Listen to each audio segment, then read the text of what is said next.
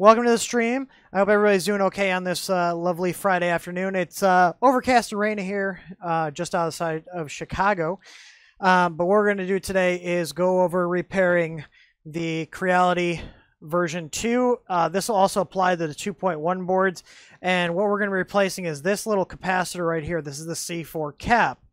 So C4 caps on these were spec'd out at 100 UF, which is too little, and they're really low quality capacitors. If they used higher quality capacitors, it might have actually been fine, but they didn't. So this board came in the other day. I figured we already have one for the V1.2, might as well do one for the 2.0.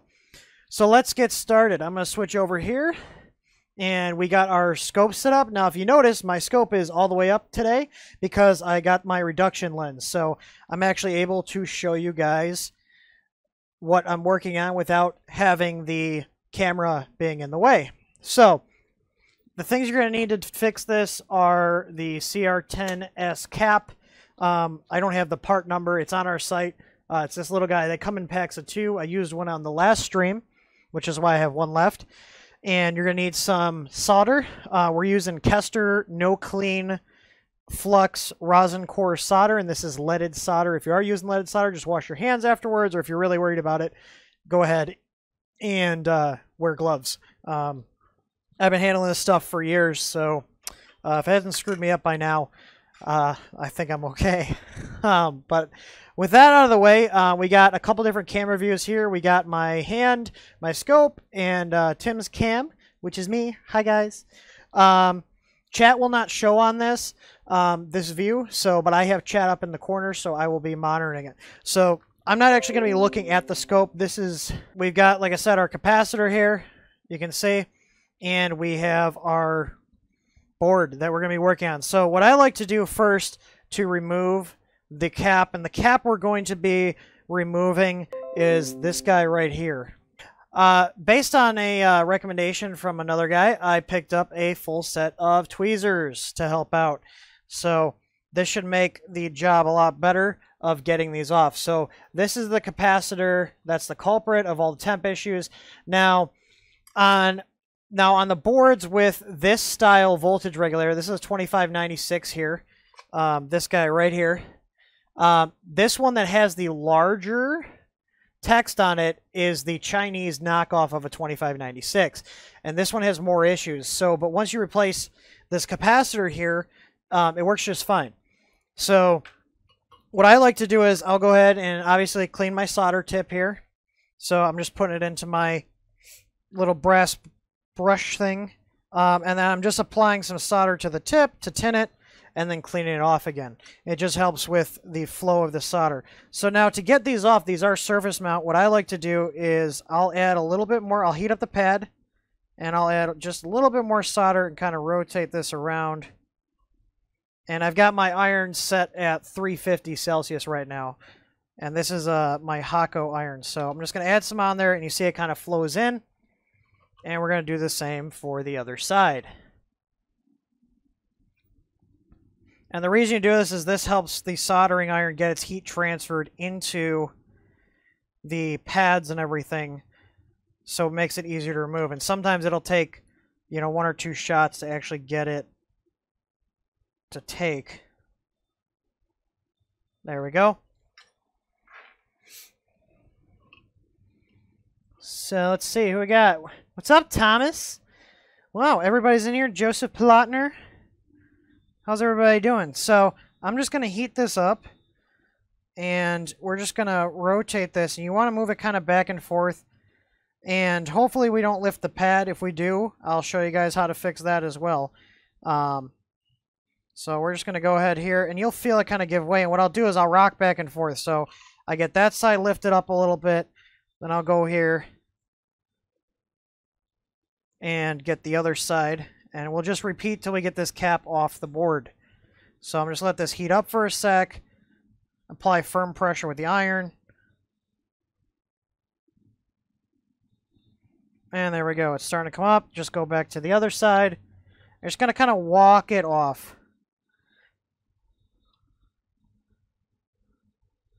And we'll see if we lifted the pads. Now, see, this pad here lifted a little. And so I'll show you guys how to fix that, because you're like, oh man, this pad lifted. It's not a big deal at all. So in the event that you get a pad that lifts, like right here, these are really cheap boards. Okay, so this pad is done for. So I'm going to take that off, and I'm going to get that off of the board. Now, luckily, right here this is all connected to the same thing. So what we're going to do is we'll put the capacitor on here a little bit offset, and then expose this, and then we'll replace it. Now this one did not lift, which is good. So I'm going to go ahead and just smooth this one out here and try to remove some of that solder. I'd say it's about a 50-50 shot if the pad lifts on me. It really depends. Some of these boards, they don't. Some of them they do, but it doesn't matter because that's the ground side, if I'm correct. I always forget which is which, but I know which way they go on. So I just need to find my caps, which got pushed under here. And let's get you guys back in view. Yeah, so that's the ground side. So since we lifted the pad on this particular one, what I'm going to do is I got a little, see if this little scraper in this toolkit will work. I'm dropping stuff. Alright, so I'm just going to expose some of this pad here, or some of the ground plane, I should say. And I'm just lightly scratching this.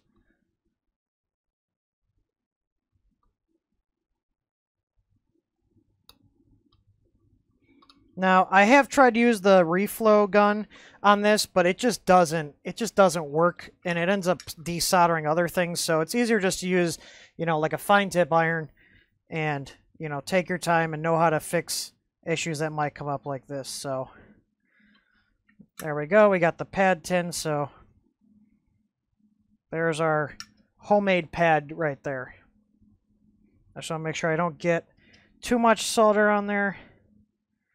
Just a nice coating. All right. So what we're going to do is, like we did before, we're going to tin our capacitor leads. Oh, what's up, Hawk? I know you were under the weather. How are you doing? I'm okay. I'm just looking forward to us going on vacation next week. I am exhausted. Man, like I said, just tin your cap leads here. I'm going to use these newfangled tweezers here to hold this guy. Oh, that's so much nicer. These tweezers are clutch. All right. Let's put a little bit on here again. That one took right away. So that's good. And let's just smooth it out there. Alright, so now we just need to put this capacitor into place. Now remember, since the pad lifted right here, we're going to offset the capacitor just on a little bit of an angle here. So yeah. Remember the line on your capacitor. So if you guys can see, I can't really see my hand cam that well, so I'll just show you here. So remember, the side with the line is your negative, and this is the negative here. You can actually see the silkscreen outline shows you which way to orient it on this one. So I'm going to go ahead and line this up so that it's, like I said, slightly offset to go onto that pad we made. And I'm just going to heat the ends and tack it down. And then we'll get it all pretty and lined up correctly in a sec here. This is actually harder with the tweezers than with my hand, to be completely honest. Removing it was nice.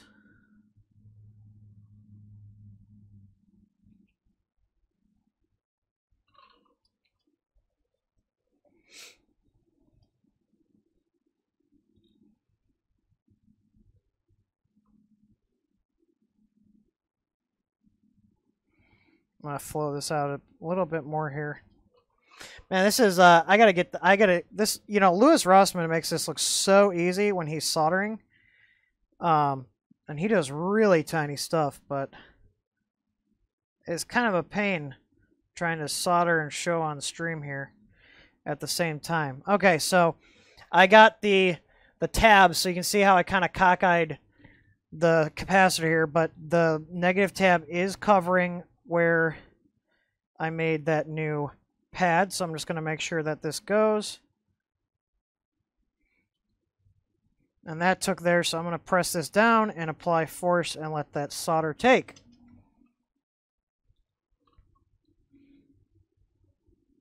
And we're going to go ahead and add a little bit of solder here and press down.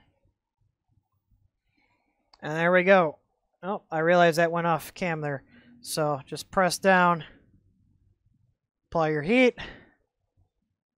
and just make sure you don't have too much excess solder there. And that's all there is to it. That's it. So, yeah, the secret is lots of flux. But you can see there, I got my pad that I made. It is connected to the capacitor. So that's going to be a good electrical connection. We don't got a cold solder. We got a nice shiny solder there. I am just going to, because I'm anal about this, I am going to hit it again just to make it not as bulky there. So there we go. It looks a little cleaner. But that's all there is to it. So we went ahead and reconnected this, and I always like to go ahead and give it a nice tug. You know, just kind of rock it, make sure nothing breaks, and this guy's not going anywhere. So this board is now fixed, and it's still going to clear the screw hole here.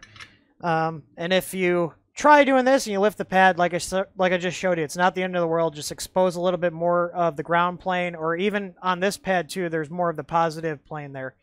So 16 volts is not too low. These are organic polymer capacitors, and this is 5 volts going through here, so we're way over spec'd on this. So 16 volt is definitely not too low. The stock capacitor was a 35, but this is a really junky 35. But this is only 5 volts going through this here. We do not need a 35 volt cap. I know some of the older guys that are used to dealing with the electrolytics tend to overspec their caps by 5 times. You don't need to do that with these more modern capacitors. So if you have these new polymer caps, you can go up to 80% of the rated voltage. So in this case, it's 16 volts and 5 is going through here. You're perfectly fine. There's not going to be any problems whatsoever. So that's it. We're done here. I'm going to go ahead and hook this up to an LCD, hook a thermistor up to it, and make sure it's fixed and that I didn't break anything else. But I've done a lot of these, so I can do it a lot quicker if I wasn't trying to show you guys. But that's really all there is to it. Just take your time. And the nice thing about this flux, they're over there, but it's a Kester no clean flux, so you can leave it on the board and it's not corrosive. So you don't need to go and clean it or run it through a wash. You can wash it off if you want to, but you don't need to. That's the purpose of this solder. It is a little more expensive at like $30 a pound, but I really like how it flows. It flows out really nice, and the no clean flux is great. You can see there wasn't a ton of smoke coming off when I was actually using it. So I've got to get this out the door and get this packed up for our customer and get it tested before I do all that. So I hope you guys enjoyed this quick little stream here. And I'm going to go ahead and probably edit this and re-upload it. But I figured I figured that you guys might enjoy to see how this is done. And I'm kind of glad the pad lifted because, like I said, it's a 50-50 shot. And it all depends on how much heat you had to apply and force pulling the capacitor off. But if you lift the pad, it's not the end of the world. Just especially on these particular boards, just expose a little bit more of the the positive or negative ground plane there, or the positive plane, and just make your own pad. And that's it. So I'm gonna wrap this stream up. Thanks for stopping by, and you guys have a good weekend. And take some time off to enjoy yourselves, okay? There's more to life than 3D printing. I know it's hard to believe, but it's true.